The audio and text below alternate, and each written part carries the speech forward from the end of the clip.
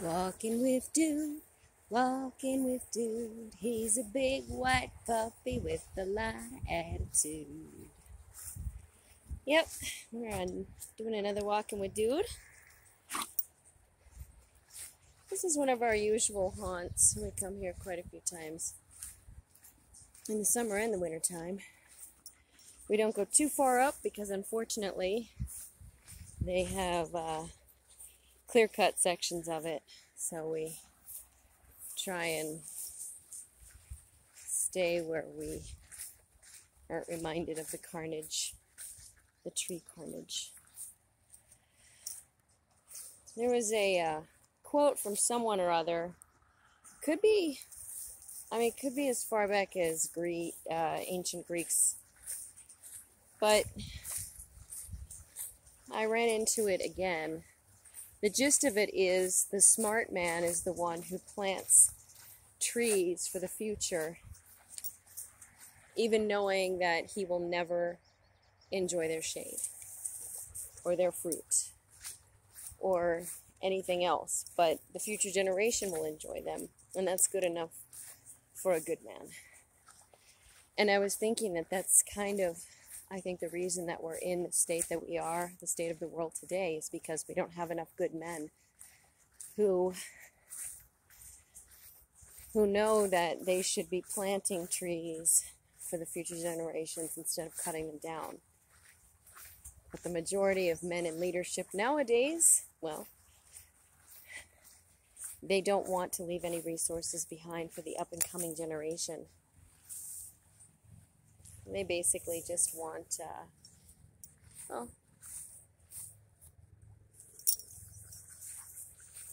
they want us to, they want them, themselves, to make a profit, to make a fortune now. I mean, I think a lot of these guys don't even care about their own progeny, the future, because they have to know that a future without bees, for example, if bees go extinct, it's going to be a painful, basically a world of starvation.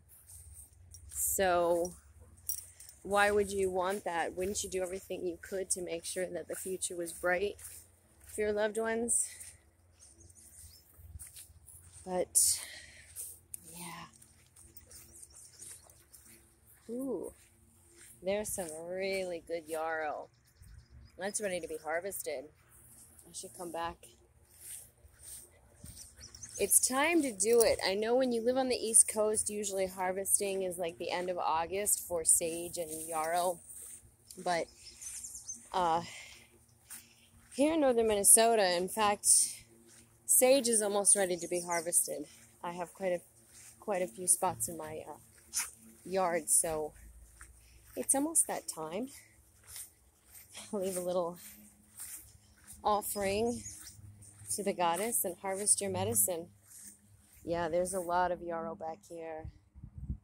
I said in my last video, it's very distinctive looking, and all my kids know yarrow. It's definitely something that you need to have for your bug out bag. Dried yarrow. It lasts for a good long time. It's a great disinfectant for wounds. Yeah, it's just good stuff. Good stuff from the mother's bosom. Yeah, so that quote, my father was like that. My father was very honorable and was all about the next generation and how important it was that we save spaces like this. And if that means we have to sacrifice now